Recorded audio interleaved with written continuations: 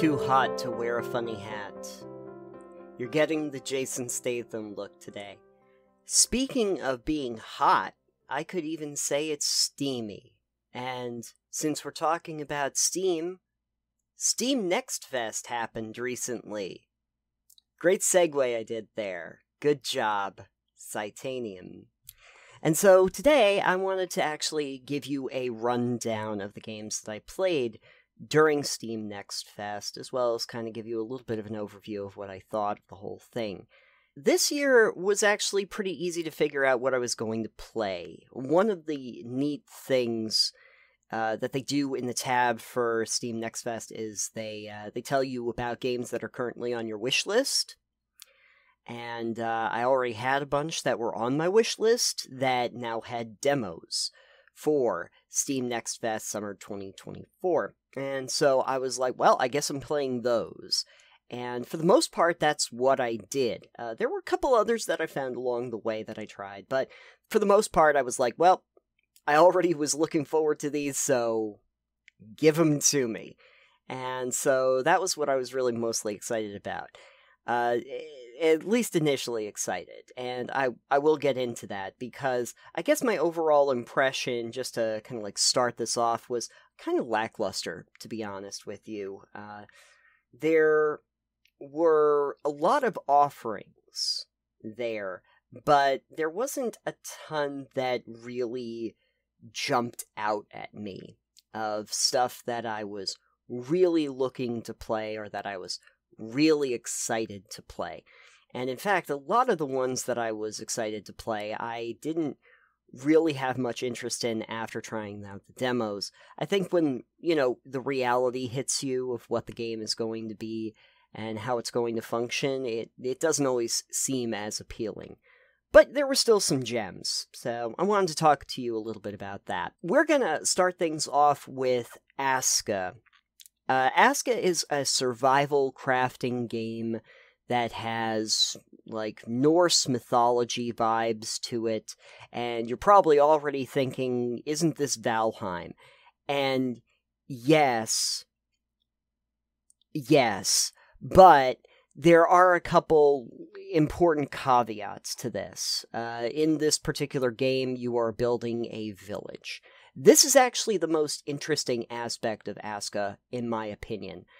You are summoning more people to your village that are going to take on different tasks and set them up with assignments to work at, like, the wood camps or working in the farms and the fields and everything like that. You go out and do your basic harvesting and get your different tools, and all of that is pretty standard stuff that you normally would think of. You also have some survival mechanics that you're probably going to be very familiar with, the idea of food and water, in addition to just your health bar. I found that the thing that was actually hardest to maintain was the water. And then you start to realize that there are ways to mitigate that, because there are, like, rain collectors, and it does rain quite frequently, so this helps out a lot. But there are some obvious things that you would assume you might be able to do, that if you've played other survival crafting games, you'd be like, why can't I do this? Like, you get shipwrecked at the beginning of the game, and you're on the shoreline. There's a giant sea of water in front of you, and you learn how to make fires, and you learn how to cook food, sort of, some of it. But the point of the matter is that what would you normally assume you could do at this point? Learn how to boil water so you could drink it. You have a flask. It has water in it already. The normal expectation is that you can then interact with that water, set up a water purifier, or do that. The game doesn't present you with that. The cooking is also not very satisfying. I didn't really know what it wanted me to do. In fact, I would find different ingredients that I figured might be good for cooking. Eventually, I learned how to, like, fish, and I brought fish back, and I was like, oh, I've set up a spit, I've set up campfire and everything. I will put the fish on the campfire now that it is lit. And the game said, nuh-uh. You don't put fish on the stove. Okay, well, how do I cook the raw fish? I still do not know. I have no idea. I don't get it. What am I supposed to do with these fish? I'm not going to eat the raw fish. That would be a bad idea. Maybe it's in the full game? I hope. There's also some things that they set up in this that are obviously... Maybe they just shouldn't have introduced them. Like, they will introduce the idea of farming and a hoe and everything like this, but you can't actually use them in the demo, so you'll get seeds, but the seeds are useless because you can't use them in the demo, so why'd you introduce the seeds? I don't know why you did this to me. You started introducing mechanics to things that are not in the demo. Building an ASKA can be a little tedious when you start out. You'll be able to put down a blueprint, and then you can take resources that you find, and you can contribute them to the blueprint. And this is a fairly standard thing that you've seen in a lot of different crafting games, including the idea of taking larger resources and stacking them where you're holding them purposefully, and then taking them to their destination. I saw that in Grounded and Green Hell. You know, you get all of your logs, you can hold a few logs and you can take them back to your camp. The problem is that with ASKA, they don't even let you stack it. They basically say, oh, you're holding a log. That's it. Nope, you gotta come back for all the other logs. A long stick? Nope. Yeah, keep it. You can only carry the one long stick. Sorry, kid. You're not that powerful. Which is funny because, like, it's kind of set up that you're, like, this strong Norse warrior, you know, at the start. So I don't... Feels like I could do a little bit more than that. However, once you start getting people into your village, the benefit is that you can then send them out to do these tasks. And this technically starts to minimize a lot of the tedium by having other people in your camp. And then it's mostly a management of trying to take care of them. You will have raids of different enemies that will start attacking your camp, and they will try to destroy them for reasons. They will also drop some important supplies that you can use. You have, like, the zombie guys that will drop bone fragments, and you can use those. I did find it a little bit odd that, like, bone fragments are one of the things that can rot. They literally can expire. I get food. Food is a common thing. Bone? Interesting choice.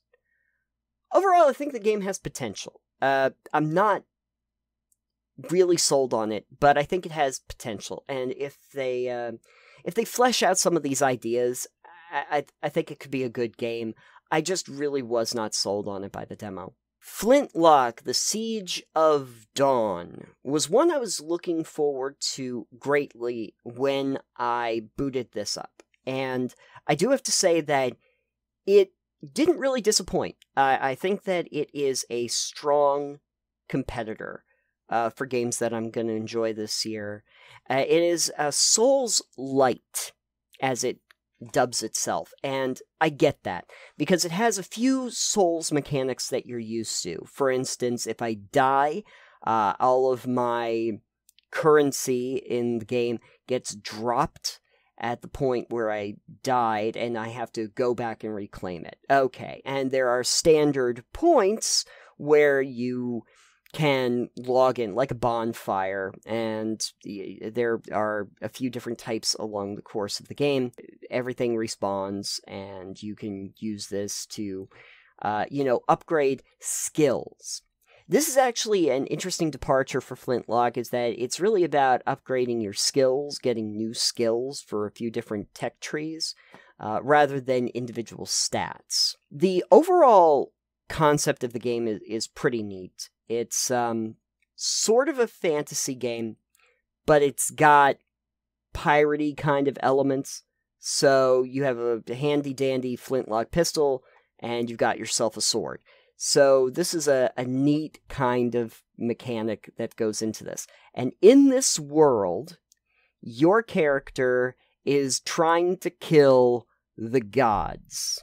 And you get help from, like, a little cat dude who is also a god, but like a minor god, not a major god. So they set all of this up, and it's very nice world building very early on. One of the things that might register it as a Souls-light game is that it definitely has more action-y adventure orientation in how it plays. There's more jumping around and using these little portal slings that your little god buddy helps you with to, go over long crevasses and traverses. And the combat is also supposed to be much faster and doesn't have a lot of, like, rhythm-based strategy, move around your opponent sort of stuff. It's more like, I gotta get in there, I gotta slash him a bunch, maybe jump back, fire my pistol, jump in a few more times. Okay, if I get, like, a few hits on them, I get another bullet back in my pistol, and I could run around here, and maybe I could fire at that, explosive canister. I have a bomb, throw the bomb, that kind of gameplay. And it actually works pretty well. There are still some strategic elements that you have to remember in the game. Like, for instance, that there are enemies that are armored, makes it much harder to actually do damage to them, but there are also ways to stun them, where you can get into break points, you can break their armor off, you can get away their shields, and there are methods that you can do to make this easier on yourself. One of the other really interesting things that I was not expecting going in is that you run across these villages. The villages have been taken over by the monsters. And you go into the village, and you start taking out monsters. You need to get to the head bad guy, the boss of the village. You defeat the boss of the village. The whole village is restored. And there are people there. And there's a shopkeeper, and you can get side quests and stuff there. So it's like you're rebuilding this world in the same, landscape of actually exploring it. Like, a neat concept. You get to do that a few times in the demo, and also explore some alternate paths, uncover some little secrets and doodads. And you also get to access places by learning the acrobatics that you find out about in the game. I think that it has a lot of potential. I believe that this is based on the comic book series, Flintlock. I'm pretty sure. I don't know for certain, but I am pretty sure. And I remember hearing about that way back when, Dom Perry would tell me about it. And I thought that sounded like a pretty cool idea. And seeing it here made me remember, like, how cool that world really is. And so to see something like that on screen and to play it was a real joy. Plays real well, very smooth. And it's coming out very soon for anyone who's interested. Goblin Cleanup is the most unique game that I played. There are a lot of games that are going to be on this list that are going to be in genres that I'm very familiar with. Goblin Cleanup is definitely a new one by me, and the concept is kinda great. Heroes run through these dungeons. We're all familiar with this trope. But what happens after the heroes are done raiding a dungeon? And they're gone. Well, obviously, you need a little goblin maid to go into the dungeon and reset everything. Mop the blood off the floors, clean up the meat piles that were left behind, reset all of the loot, rearm all of the traps, put the furniture back in place, and they made that game. You go into a dungeon that is still a dungeon with traps and everything that you have to avoid, but your goal is to fix the dungeon so that when the next hero decides to try their luck here, it's set up again. You use mimic chests, and you can hold on to them, and you can use it to, like, eat meat chunks that are in the world, but you also have to be very aware that if you stand in front of the mimic chest, it will eat you.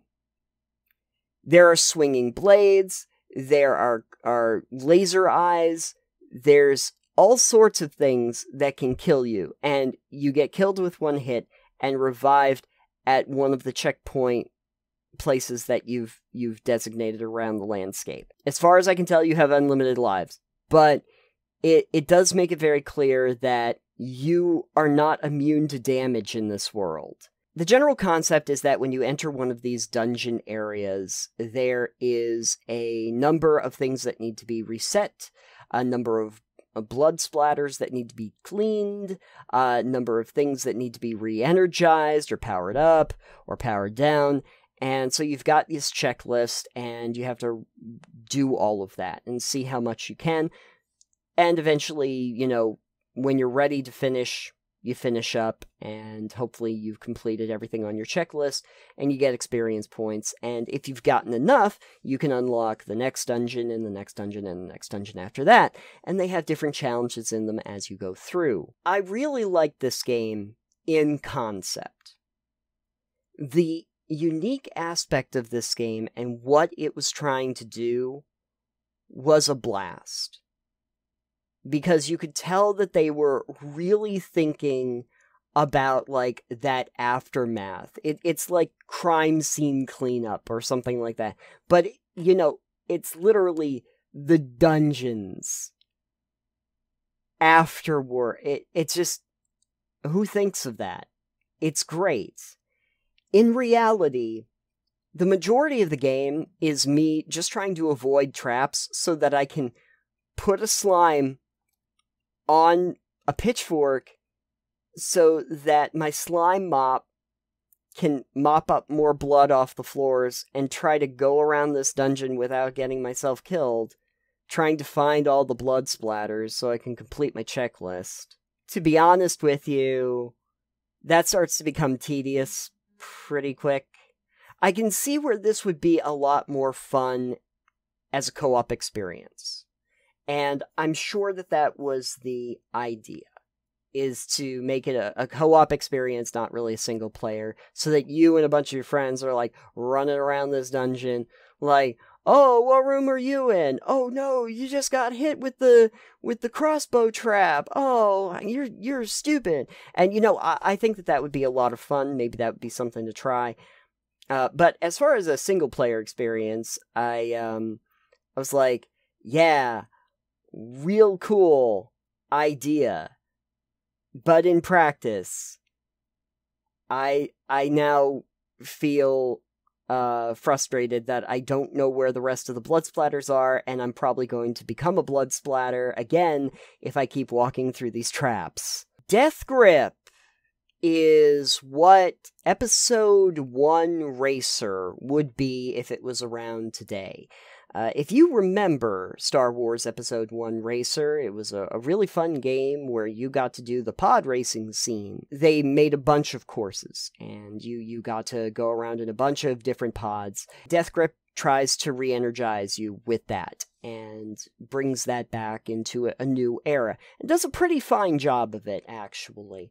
I can't say that it's necessarily as big or innovative as that game was, But I think that overall it did a very good job. There is, unfortunately, one thing that Deathgrip is going to have to contend with, which is that the same week that it was releasing its demo for Steam Next Fest, Epic Games had their free game. It was Redout 2.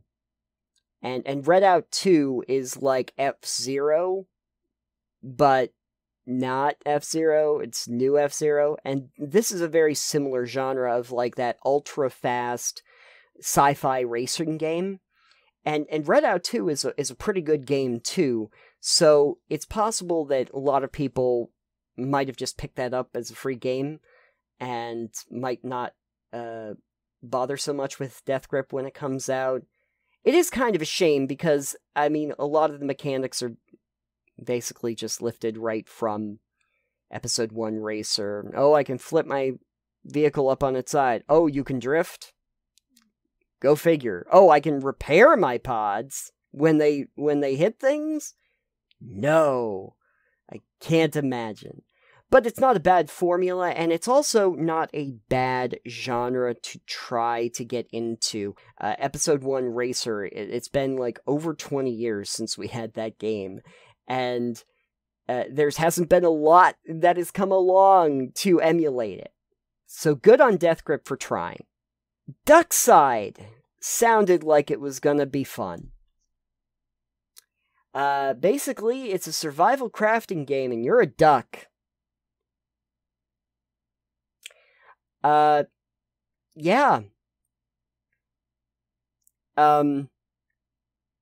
They don't really do a lot with the duck thing, to be honest with you. You can fly like a duck, and you do have to like set down a nest. But you don't actually like, the nest isn't actually your base. Like, you still have to build, like, a regular base. It's just that the nest has to be there.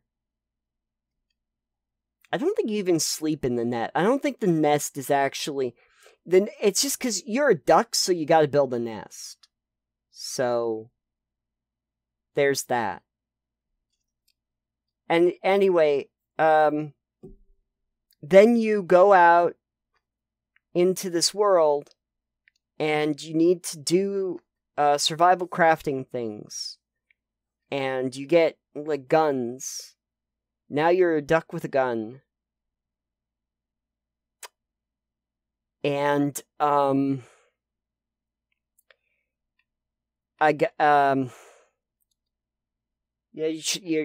cutting down trees, and you're using picks on rocks. And, so, besides the whole thing where you're a duck and you can fly and you're wearing an army helmet, this is pretty much as standard a survival crafting game I could imagine, and unfortunately, I wasn't really even all that engaged with the survival crafting part. It's very... It feels very floaty when you're doing like the basic chopping of trees and the picking of resources and everything. It doesn't feel as fleshed out as a lot of other survival crafting games. It kind of just lives on the novelty of, but you're a duck, and it's like, sure, man, cool. Also, I didn't really like the idea that I had to be in public maps. This seems like the kind of thing that you could very easily do as just a single-player offline map. I didn't want to join a server. I didn't want to be in a world where there were like 90 other ducks somewhere in this big map. I didn't need that. I needed a smaller map where it was just me. I don't know why there's so many survival crafting games these days where they absolutely insist, we're going to talk about another one later, insist on having multiplayer maps. It's not necessary. Please stop doing it. Anyway, so positives, I guess, you get to be a duck, and the negatives are, it really doesn't do anything else interesting. Vampire Dynasty is a game where you play a vampire, you come back to life, and you are very, very hungry, but you need to start making some moral choices. Kinda, sorta, not really, because you are confronted very early on in the game with a guy that is tied up and needs to be drained of blood. And so you are presented with the option of, well, it doesn't seem right that just this random guy who didn't really do anything wrong is going to be a victim and I'm going to drain his blood. Or, well, supper's on, baby. You get that option. And I decided that, like, in the interest of being the starving artist, that I would say, oh, well, maybe I will spare the guy. And then I found out just how much of a false choice this whole thing was, because then another character that you know comes in and says, you've gone soft, and kills the guy anyway, and then you drink his blood. So we're not really setting up a lot of player choice matters in this game early on. Anyway, the general idea of the game is not terrible. It's that you need to rebuild your castle, and you have a giant area that is at the top of the hill where you can build your crypt and eventually all of the other accoutrements around it to have like a big old vampire castle. There is also a town. In the town, there are a bunch of people. They all have jobs and occupations and things that they do, but they are also full of blood. And you're a vampire, and you might want that blood, but you have to be careful, because if they see you drink blood, your whole persona can be thrown out the door. And so to try and help emphasize this, Vampire Dynasty presents a mechanic where you get to be two different kinds of vampire. You alternate between this stalker character, which is very fast and agile and strong, but is obviously a vampire. And then you have this noble, where you are not as physically capable, but you can walk amongst and talk to people. And maybe you could even try to suck their blood when they're all alone and nobody else is watching you. This could be very useful for you. Now, for me, because I'm not smart enough to do that, I started to lose all of my blood, because your health pool is directly tied to your blood intake. I ended up sucking the blood of somebody who I thought was alone, but apparently other people were nearby, and then one of them ran away, and they told everybody else, and then a thing came up that said, well, the village now knows your secret. There's nowhere for you to hide now. And, so that was the end of that game. It's fun being a vampire, though. REKA is a game that's supposed to be about, like, Slavic mythology and has some survival crafting elements to it. I really can't talk about this game very long, because, frankly, I was so bored. I hate to say it, but I really was. I was so bored. There's just not a lot to do. There are a couple characters to talk to. You get the sense that you're supposed to be collecting certain items and that maybe you can make stuff with those items. But the first, like, 3 things that you're supposed to do are just collect this number of things for this person so that they can tell you how to do things. I mean, this game should have been far more interesting than that, you know? You've got the whole thing with like Baba Yaga and the chicken house, right? Like, this should be pretty neat. The chicken house doesn't actually move. Should I even explain to you the amount of time that I spent picking up pumpkins from a field for a lady who said that she would give me some pretty sweet rewards, and then carrying them, individually, mind you, to a barn so I could just plop them on the floor. Too much time. That's the answer. Too much time. REKA! Enotria, the last song, is a Souls-like that is definitely not trying to hide that it's a Souls-like. It is very much in the same vein. You have loadout, weight, you have that same kind of combat that you're used to from Dark Souls. It does the same things with you getting status effects and having regenerating enemies when you go to bonfires. All the classics. Where Enotria does kind of like step out of that is in both the way that it's executed, a couple of the mechanics, and then also I really feel in the way it's framing its world. Because in a lot of the Souls and Souls-like games, you'll feel like it has like a grimdark feeling to it. The world of Enotria is definitely run down. You get that. But it's also like a sun-drenched Italian pavilion. It is just drenched with these warm colors. Even the enemies that you fight, it has this life to it that you don't usually expect from games in this genre. And it works very nicely, I feel. It also gives you this idea of masks. There are certain masks that you pick up, and there's certain masks that you can construct. And the way you do that is by defeating enemies of a certain type. So basically, you can start to learn how to wear a certain mask, like you're putting on a performance, because you're kind of like have no face of your own, by defeating enough of certain numbers of enemies. And these all kind of change the abilities that you have. They give you certain benefits and bonuses.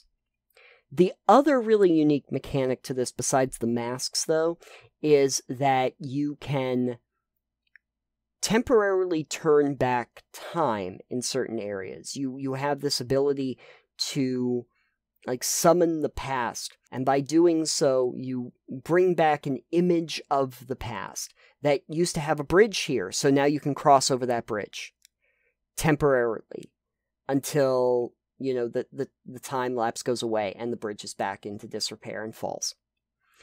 And this allows you to traverse certain areas and gives you a few little time trials of getting over certain areas before time runs out. Nice little idea, and also I think thematically it works really well because it kind of shows that this world that is run down was once vibrant and fresh and fully functional, and that has not maintained to this day. Enotria, the last song, I think is going to be a good game. I did get to the boss at the end, and I almost defeated him once or twice. It didn't really seem like it was going to be that difficult. I just got to the point where it's like, okay, I get it. I tried a few different combinations of weapons, and I was just not able to get to the last final blow. And it was one of those things where it's like, yeah, if I ran through this enough times, I'm pretty sure that I could do this, but also I have a lot of other things I'd like to play, and I'm not real motivated to. So I'll just call it, and maybe if I pick up the full game, I'll just defeat him then. So I wasn't totally motivated to do that, but I thought that the combat overall was actually very engaging and had a nice variety of different kinds of weapons and how fast they attack, and that there were a nice number of different like spells and special abilities that you could utilize that really help to emphasize player choice. So I think that Enotria, the last song, is going to be a fun enough game, especially if you like Souls-like games. Ale and Tale Tavern is sort of like Stardew Valley, but you run a tavern, and it's in first person.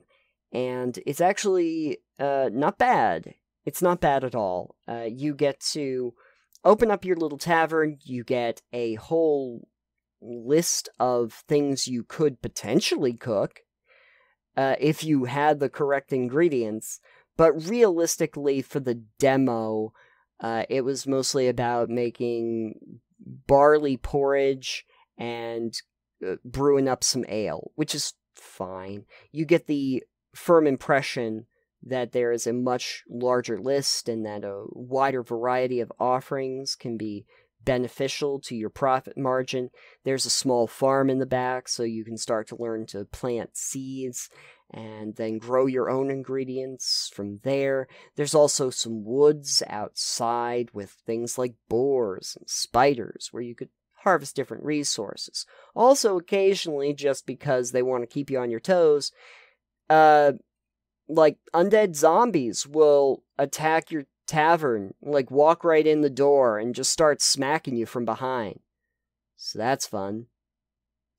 Every patron that comes into the establishment will have a certain order that they want based on the things that you have said are on the menu, and then you have to provide it to them, and then they leave you dirty dishes, and then you gotta go wash the dishes up and see if you can replace them, because the next guy is coming in to get his ale or two. Sometimes the patrons will get drunk, and you need to shoo them away with your broom. Get out of a tavern, drunkard. We serve ale, but we don't want you to actually be inebriated here. Get out of here. And so you do that. A lot of simple tasks that you have to perform, because you have to wash every one of the dishes, and then you have to get water, fill up the water buckets so that you could scrub some more and stuff. A lot of, like, the little menial, tedious tasks, sweeping up the floors, and, honing in every one of your plots for the seeds and stuff. And I have a feeling that this is also a game that can be played with up to 4 players. And so I imagine that this is supposed to be a lot of fun for multiple people to play as co-op, because then everybody can have little tasks, everybody can run the tavern together, and wouldn't that be a fun little thing to do? I'm sure it would. There's also a leveling system, so as you level up, you get access to new options, and also different parts of the tavern start to unlock so that you have other rooms to work with. A nice little feature. Overall, I think it's a fine idea for a game. Very engaging, lovely art style, sound design, some quirky characters, just a good, basic, cozy game that you could play as a co-op, and it's probably going to have a lot of life in it for people who like to just hang out with their friends. And I think it's a great game for that. I don't know if it's going to be as fun for a single-player experience. It's also going to be fun to see as much larger world where you get to go out and explore and see what else they're cooking up beyond the tavern itself. If you're going to get to go into, like, caves and go into the woods and do all of those things, if there's a bigger world you get to explore. That would be fun, maybe even as a single-player experience, where you can close down the tavern and say, go and adventuring today. That'd be great. Yeah, I'm sure as a co-op experience, that's probably what they're hoping for, is that's where the main gameplay is going to be. Blacksmith Master was going to be a layup for me, because I knew I was going to like it before I even started playing it. And the reason I knew I was going to like it was because Untitled Studio had previously made Tavern Master, and I played a lot of Tavern Master. And Blacksmith Master is just that, but instead of running a tavern, you are a blacksmith, and you make swords and spoons and things. That's what you do. And the thing about it is that when it starts, you're just by yourself, and you learn the little mini games that you can use in order to, pound out your iron and, heat it up and put it in the bath and everything like that, and make the individual pieces. But quickly, you realize that that's just something to kind of keep you engaged in the early game, because you're gonna just hire people. And when you start hiring all of these people, you can have them do all of this. And so you hire your blacksmiths, you hire shopkeeps, because you can open an actual shop with displays so that you can put different items out for sale. You hire assistants so that they can run and get ore from the town, bring it back, smelt it into bars so that your blacksmiths can utilize it, run all of the materials off to the carts to complete missions, run it to the stores. And so it's now basically a management sim, which makes perfect sense because that's absolutely what Tavern Master was. It was a management sim where you had different, people that worked for you, and they had special abilities, and then they would grow in level, and then you could, increase different attributes of things that they do and how you wanted them to act.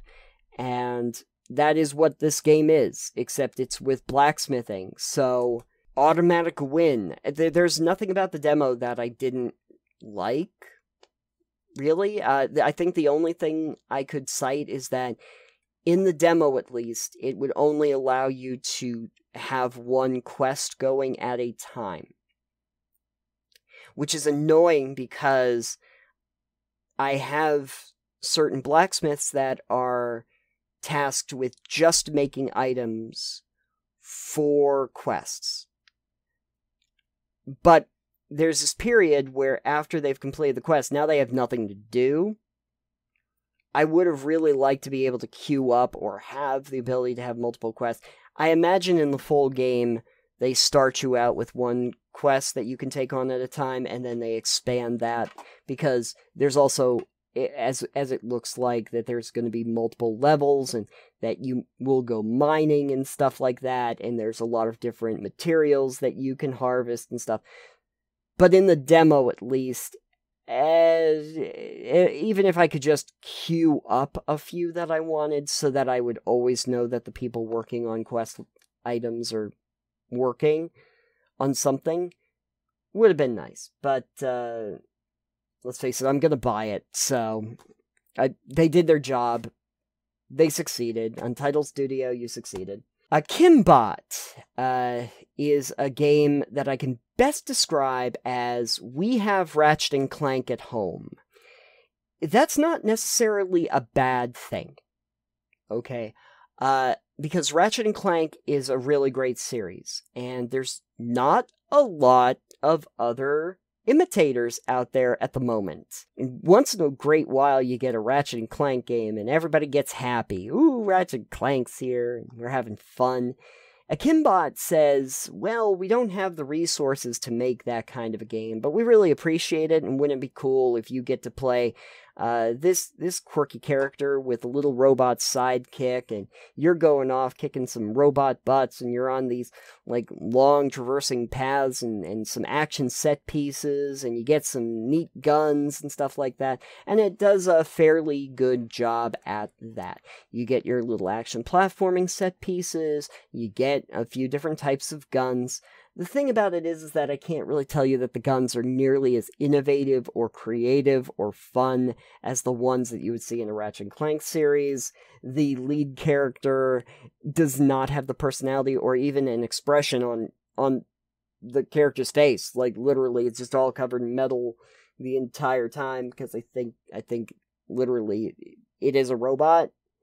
So it can't be as expressive as Ratchet. And even the little sidekick feels far more annoying than Clank ever could have been. So it's not going to be that. But I think it tries really hard to be a fair enough imitation where maybe, just maybe, you might want to try it. Just to see that kind of formula. The problem ultimately will be, if you try this game, and then you go and play literally any Ratchet & Clank game, you will never want to touch this again. And I think that's where Akimbot is going to have some trouble. Because you could play any Ratchet & Clank game and go, oh, I like this much more. And unfortunately, Akimbot doesn't really have enough of an identity of its own, or really unique mechanics of its own that warrant it as a replacement to a Ratchet and Clank game. And so finally we come to Once Human, a game that I started having high hopes for when I first started playing it, and then less so as the game progressed. So Once Human is a game that is ostensibly a survival crafting game with these very big, almost like eldritchy kind of horrors that are populating a just decimated urban landscape. And it's kind of also has this feeling of Death Stranding, because at the very beginning of this game, you're like waking up in a facility, some supernatural stuff is happening all around you, it's this whole like we gotta rebuild the world kind of feeling to it, but then it keeps taking inspiration from every other game, and I gotta be honest with you, like, they weren't bad games to be taking stuff from, because on the one hand, like, the way it looked and everything felt Death Stranding like, but then you battle this one character that has a suitcase mimic head and kill him, and then you can pick the suitcase mimic head up with your telekinesis, like it's control, and then you can fire projectiles out of the suitcase mouth at other enemies. And I'm like, oh, we're going places now. But then they introduce a mechanic where you can capture these, like, little paranormal creatures and take them with you. And now it's Pal World. So it was like Death Stranding, and then it was Control.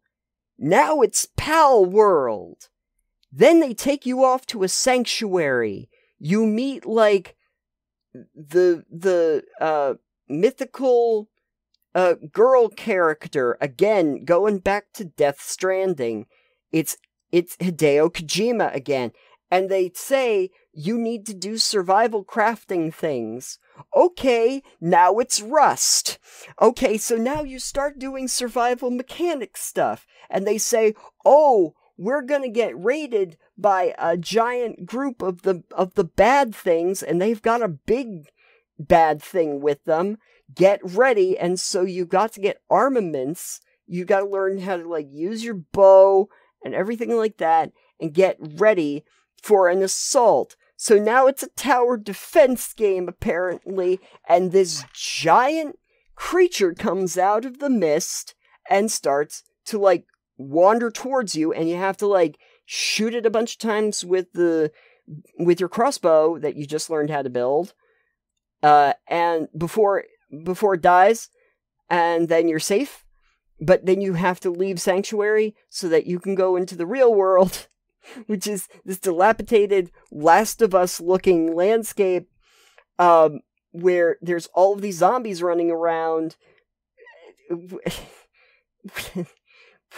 and also creatures that you can capture, and you have to build a base and do survival crafting, and you learn how to use guns, and there's, like, mythical creatures, I guess, in there somewhere. And man, I'll tell you, that first, like, 30 minutes of the demo, I'm like, what is happening? This is everything. This is every game that they rolled into this one thing. And that's wild, man. And then the reality hits you.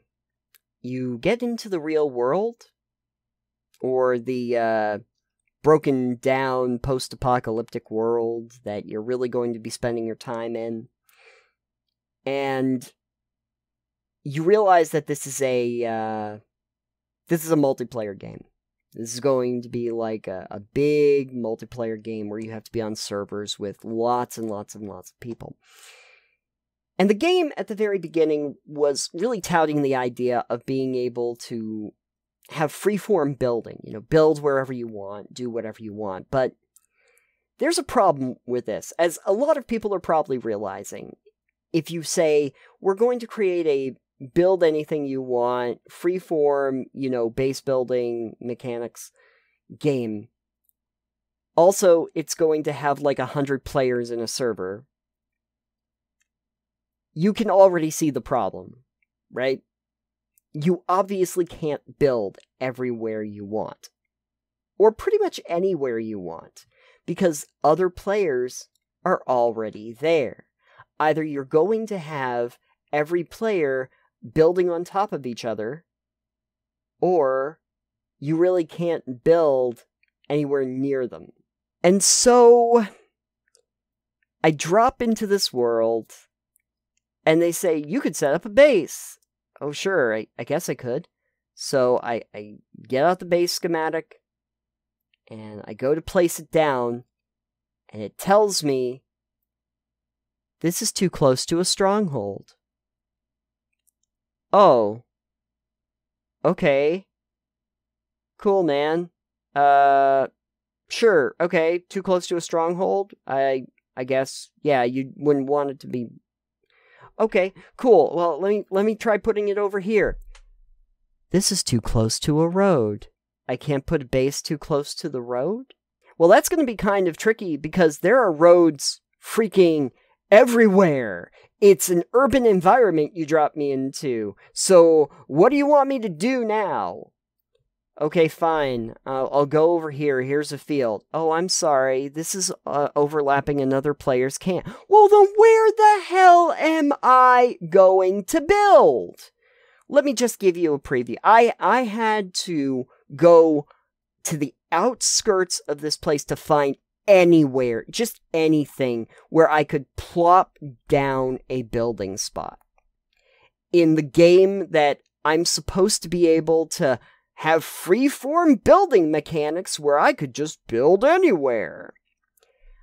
I really had to work to find a spot, and I didn't even like the spot that I chose, so that just colored my judgment on the rest of the game. You just get the feeling like the game wanted to do everything.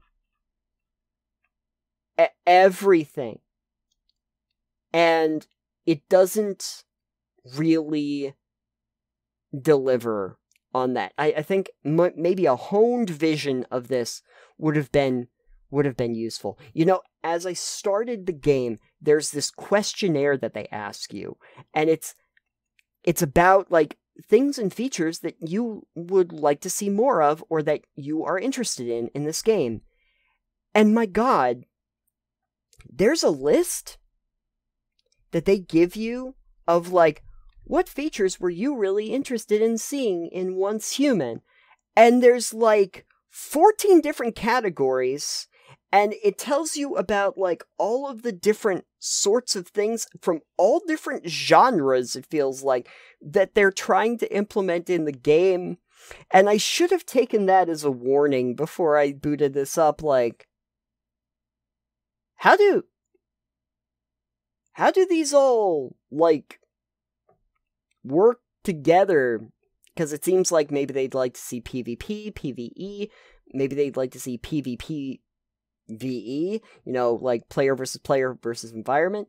But then at the same time, it's like, well, do you like the idea of creature capturing stuff? Do you like the idea of leveling up stuff? Do you like the idea of survival mechanics? Do you like the idea of the action mechanics? Do you want, like, Soulsy kind of combat? Do you like the idea of challenging boss battles in this game? Do you like the idea of looting? Oh, I should have also mentioned this. This has a color-coded loot system in it as well, so it's also Diablo. It's everything. The game is everything, and yet, it kind of feels like nothing. It kind of feels like nothing. It feels like they tried to shove every popular game into one game, and that never works. I really hate to say this, because I feel like there are more games that are like this, that have this notion that if we just take every idea that's popular right now, and we throw them together into one game, it's gonna be the greatest game of all time. That's not how this works. There are some things that just don't work very well together, and you have to have a bit of a honed experience for a lot of these, because you have to have an identity for your game. I came into Once Human getting very interested and excited for what this might end up being, and I left Once Human never wanting to play it again. The demo failed. The demo failed badly. I cannot stress that enough. I am sorry, but it is true. Actually, you know what Once Human is? Once Human is like if you had AI make popular video game. And so you load in the 14 most popular genres of video games, and you shove it into AI GameBot. And AI GameBot goes, "Here is your new game, sir," in like 10 minutes. And you play it, and it's got mostly, like, it feels game-ish. Like, there's a game there. Something's off about the whole experience. It feels very disjointed because it's taken it from 14 different genres. None of them feel as satisfying as they should be individually. But once in a great while, there's the weirdest thing you've ever seen pop up, and for a moment in time, you're like, wow, kudos. And that goes away very quickly because nothing's ever done with it again. It's that. Once Human is what happens when AI scripts a video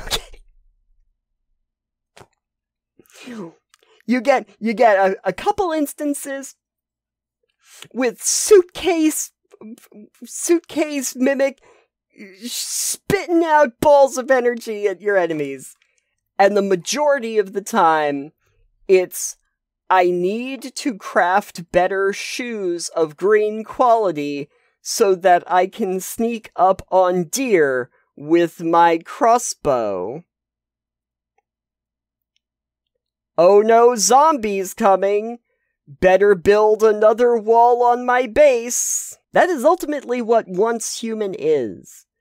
It's a game where you have some bright, shining moments of true, unique, interesting, wild ideas, meshed with a lot of other disjointed mechanics that don't work nearly as well as they should, lumped together to try and create some kind of a hybrid that will just try to appeal to everybody in some way, shape, or form. And it didn't work for me, I can tell you that much. I was not happy, I didn't appreciate it, and I think this is the last time I'm going to talk about it. But, man, I mean, on the plus side, though, the suitcase mimic that could, like, blast balls of energy at your enemy was...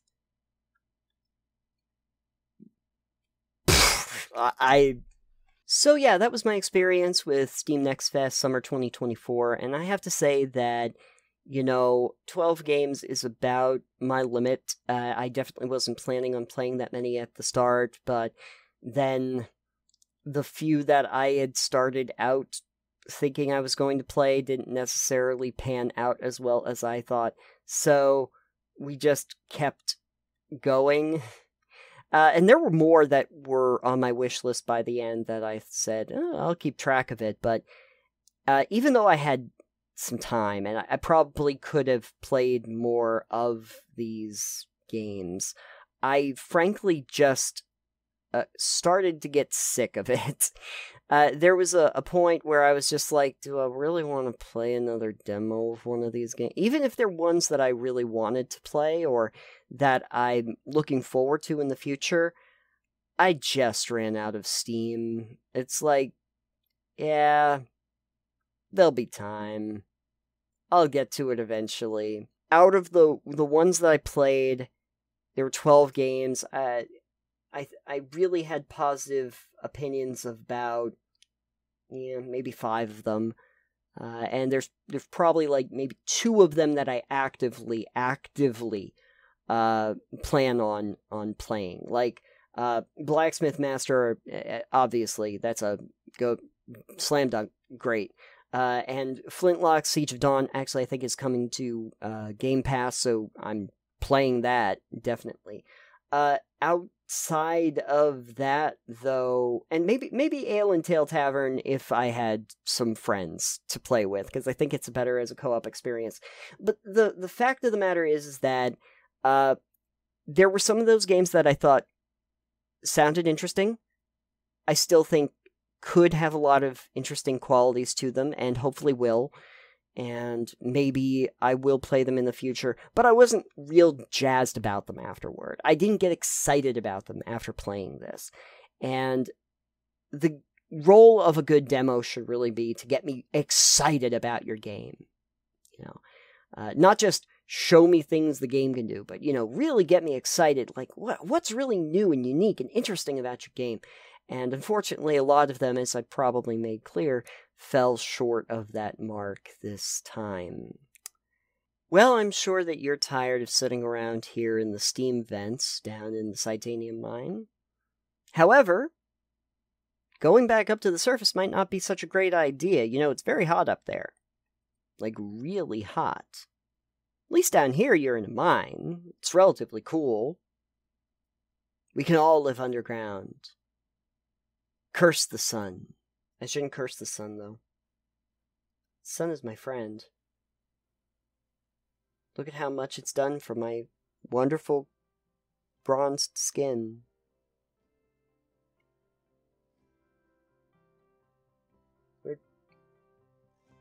Hello?